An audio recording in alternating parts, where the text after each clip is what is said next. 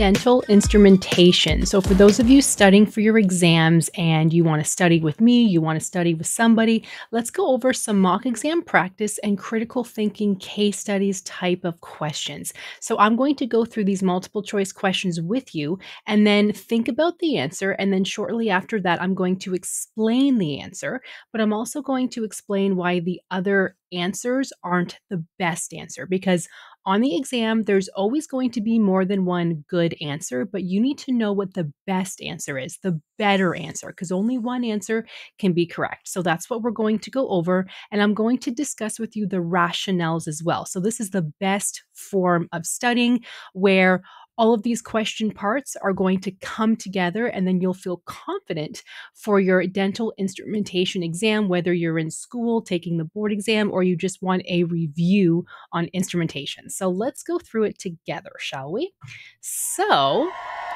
And this says case studies week 11, by the way, because this is part of my board exam prep academy course, in case you're wondering where the week 11 comes from. So let's go through a couple of these questions together, okay?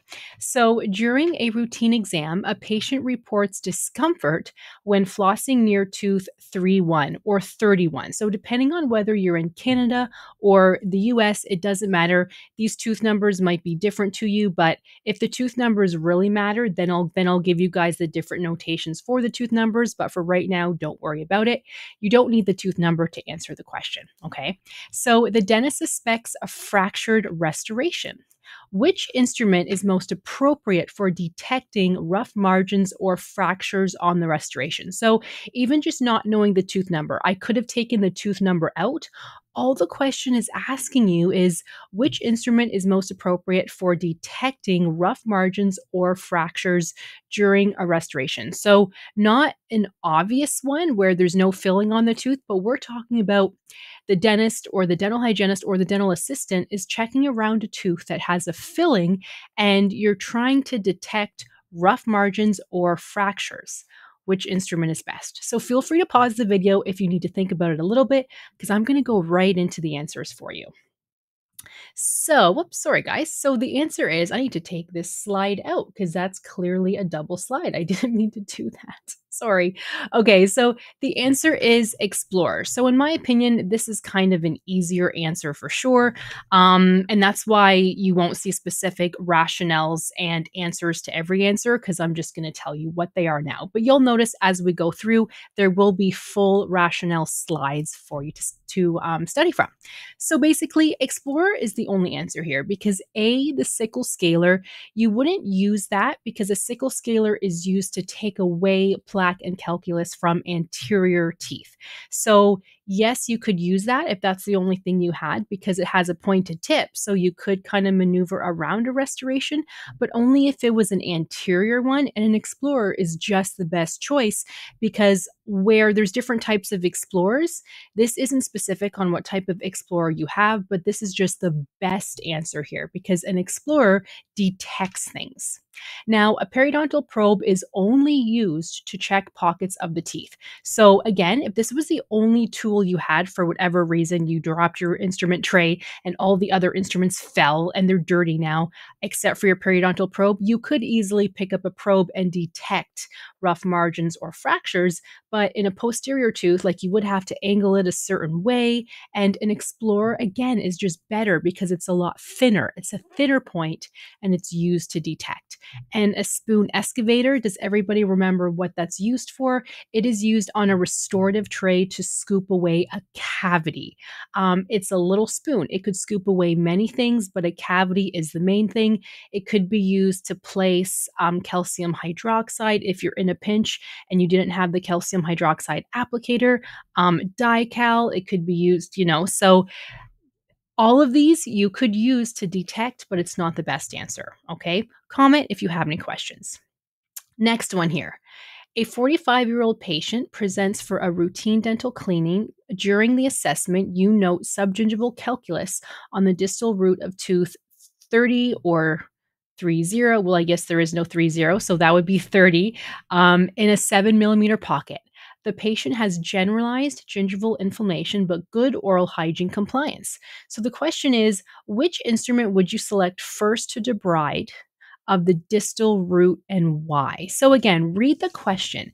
Anytime you're going over mock exam practice or case studies questions like this, multiple choice, feel free to read the question again because notice how there's many different parts to this question, but also look at the question is what are they actually asking? All they're asking is which one would you use to debride the distal root? You don't necessarily need to know about the pockets. You don't need to know about anything else because a distal root suggests it's underneath the gum line. Unless they have gingival recession, then the root would obviously be above the gum line, but the distal is the key word here. So the universal curette, the Gracie 1314 curette, the sickle scalar, or the ultrasonic scalar, think of all of those things. When would you use a curette and why? When would you use a scalar and why? A sickle scalar specifically, and then an ultrasonic scalar specifically.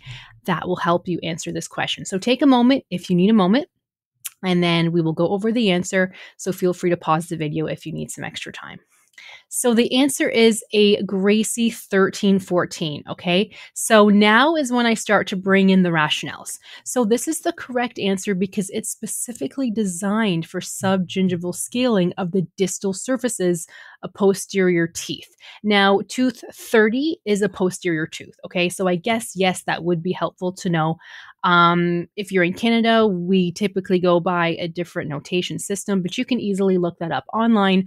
Or if you're a board exam prep member of mine, you have that full chart inside the course where you can kind of go through the different numbering systems. But basically, the Gracie 1314 is specific to the distal surfaces of posterior teeth because it's curved. It has a unique shank. So it's ideal to access the distal roots. And then a 7 millimeter pocket is a very deep pocket. In my opinion, in this question, it doesn't really matter about what the pocket depth is because the answer would have been the same nonetheless. Okay. So, and I'll explain why. So let's go over right now the universal curette. So yes, a curette is used for subgingival debridement. Its specific design is more, it doesn't have as many curves to it, okay? So it doesn't offer that specific angulation to get to the distal root of deep pockets. A universal curette, I guess, could get to a distal root, but not as well as a Gracie 1314 because it's more specific. So A would be correct, but B is the most correct because it's better than a universal curette.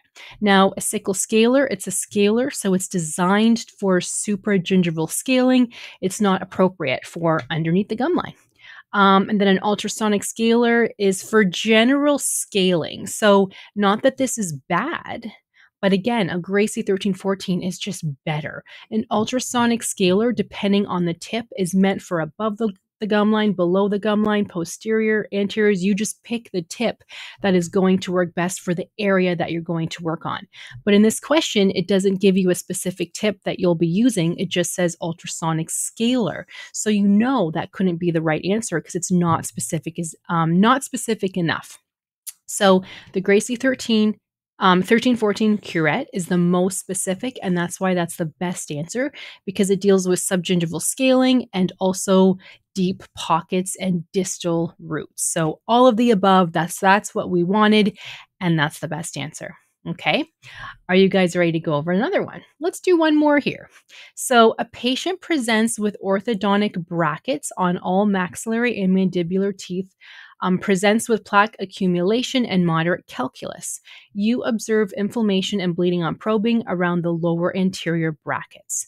The question is, which sequence of instruments would you use for this cleaning? Starting with the most efficient choice. So this is a great question because when you're cleaning the teeth, you're not just using one instrument or one type, it's multiple. And it says here, you're cleaning the teeth on the maxillary and the mandibular. There's bleeding involved. There's a lot happening. So think about it. Feel free to pause the video if you need some time to think about it, but I'm going to go right into the answer for you. So the best answer is an ultrasonic scalar with an orthodontic tip followed by a Gracie curette. So let's explain this one a little bit here. So this is the best answer because an orthodontic tip I always suggest an ultrasonic scaler when it comes to orthodontics because it has the water pressure with it. Hand scaling is so difficult because those brackets are in the way. You can still do it, but first I like to take out the ultrasonic scaler because it has that water pressure to help to get in between the brackets, the arch wire, the gums, the whole works, right? And it's made to clean around brackets, especially if you have the ultrasonics tip. But I'm a mobile dental hygienist, and I don't have 20 different tips for 20 different things. So I have a few different tips, and I don't have an orthodontic tip. But that doesn't mean I can't use the ultrasonic scaler when I'm seeing somebody with ortho. And a Gracie curette can remove the residual deposits and polish specific areas. So that means whatever the ultrasonic scaler kind of missed or couldn't quite get, then you take out the Gracie curette because it's very specific for those harder to reach areas. Okay. So let's go over the other ones to say why it's not the best answer. So an ultrasonic scaler followed by a Gracie curette again is good, and that's what I kind of said I would do because I don't necessarily have an ultrasonic, oh my goodness, an orthodontic tip. I don't necessarily have when I see my mobile dental hygiene clients, but I can use any ultrasonic scalar tip. But then I would make sure to follow through with a Gracie curette to make sure to get right in there. So that's not wrong, but it's not the best answer, right? And then again, a sickle scaler followed by a universal curette isn't the best because honestly, if you have the ability to use an ultrasonic scaler, especially when there's bleeding, which I forgot to mention so far, but especially if there's bleeding and heavy plaque accumulation, the ultrasonic scaler is better because it helps to actually clean out better with that water pressure all that plaque and all of the bleeding. It helps to get underneath the gum line to help to heal the gums because of that bleeding. Anytime I see that the gums are bleeding, even if they have light plaque, which could happen, if the gums are bleeding, I automatically take out my ultrasonic scaler because I want to really clean in there really, really well with that water pressure. So B would not be correct because the ultrasonic scaler is just better. And D is not correct because it's saying to pick up a hand instrument first and then the ultrasonic scaler, but that is shown to not be as effective. When you're using an ultrasonic scaler, you want to use that first and then the hand scalers after that.